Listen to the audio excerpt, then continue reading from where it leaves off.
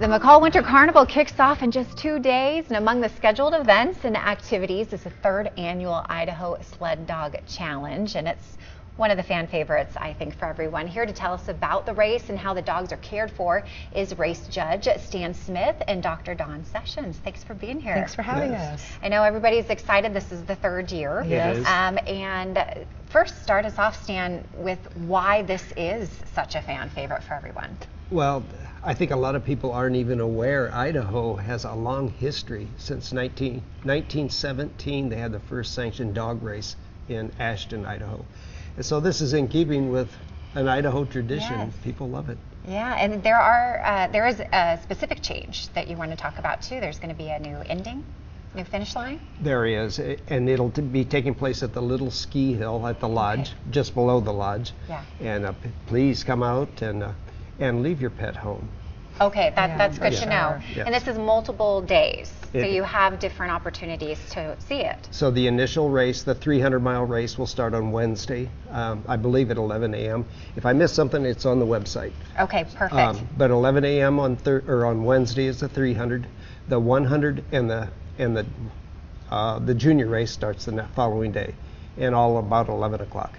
So how many mushers and dogs? So there's what are we 10, talking about? 10 teams are in the 300, 10 teams in the 100, and we have one junior musher. She's from Kuna, Idaho. Really? Yeah, go Kuna. Oh, I love it. We're really excited to have a junior racer this year. Yeah, well, it's neat to definitely watch it. I know there's a lot of work that these dogs put into it too, right? They need to be cared for, and that's why you're involved, Dawn, right? Yeah, so we're there to make sure that we can ensure the safety of the dogs and to ensure that the dogs can continue racing. These are super athletes that eat 10,000 calories a day to travel, sometimes 100 miles a day.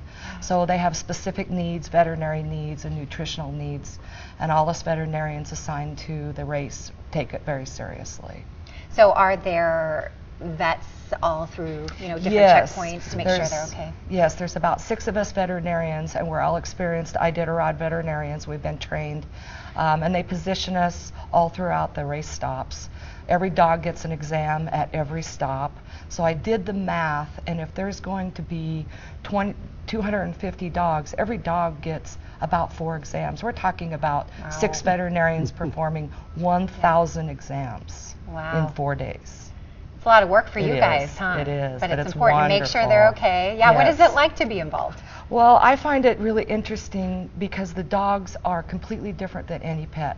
You know, their nutrition is different, their behavior is different, they're fed differently, they're housed differently, and I think it's a challenge to try to do a race with a bunch of dogs like that. Oh, I'm sure. Yeah. Dan, why do you keep doing it?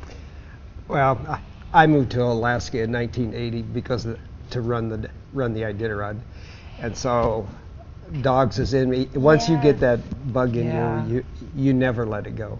So either you're running the dogs, running the race, or you're supporting it, giving back to the race. Yeah. And so here I am supporting. Well, good for you guys. And volunteers are needed too. You still need some more volunteers. Please go to the website. Yes. Go to the website and click on the volunteer tab. Okay. And it'll tell you what's needed, when.